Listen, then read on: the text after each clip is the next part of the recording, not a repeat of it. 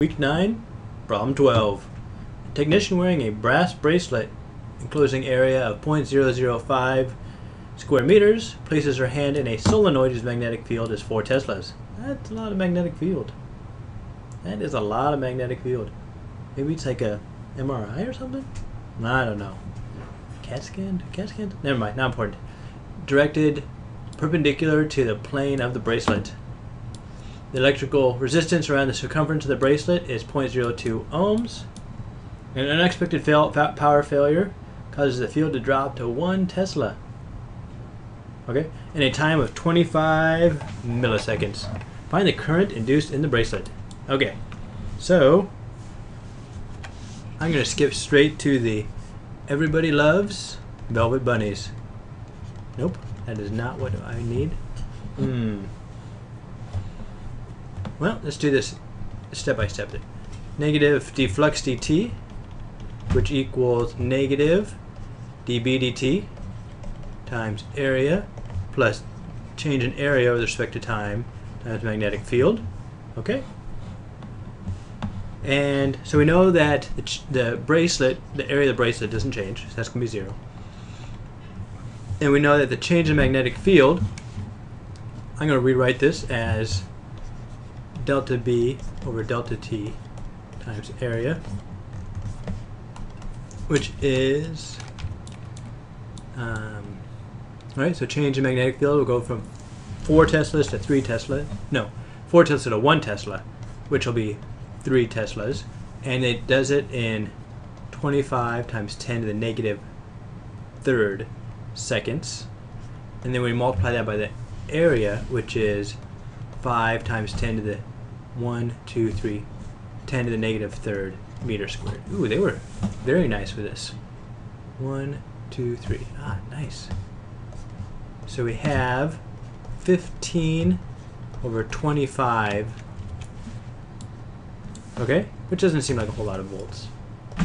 So let's see. If we divide both sides by 5, we have 3/5, which is like 0.6 volts. Ah, that's pretty good. Nice. Go math. Alright, so now we have our 0.6 volts. We need to change that to a current. So this guy, totally wrong direction. See, now at least you can tell how I do problems. I'm like, well, let's use this formula. I'm like, nope, doesn't work. Throw it away, grab another formula. So don't give up easily. Keep tenacity. Alright, so current equals voltage over resistance. This is EMF, voltage, same thing. I just use EMF because we're talking about changing magnetic fields with respect to induced voltages. So we have 0.6, I'll call it 6 times 10 to the negative first, over, let's see, they gave us a resistance. I know it's small.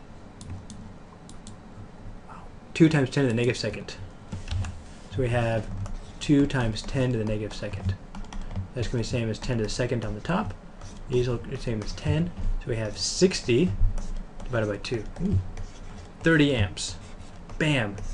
That is a lot of amps. It's probably going to warm the bracelet up. So 30.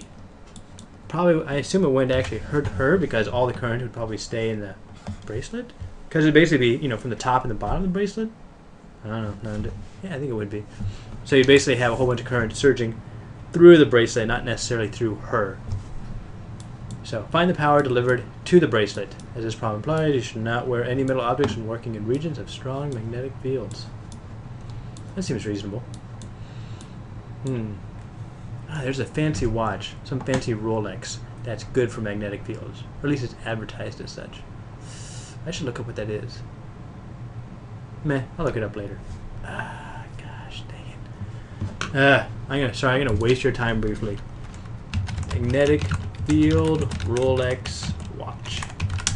Bum bum bum, and it should come up with the Milgauss. Bam! See? Knew it. It existed. Alright, moving on.